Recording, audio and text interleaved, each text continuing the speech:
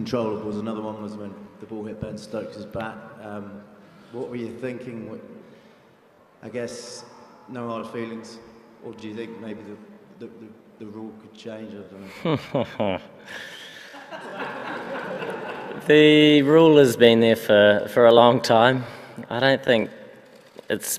I don't think anything like that's happened, has it? Where you now question it, but look, you can't sort of look at that and think that perhaps that decided the match. There were so many other bits and pieces to that game that were so important. When it comes down to a tie, you start looking at every single delivery, don't you? But it was a pretty tough pill to swallow, that, when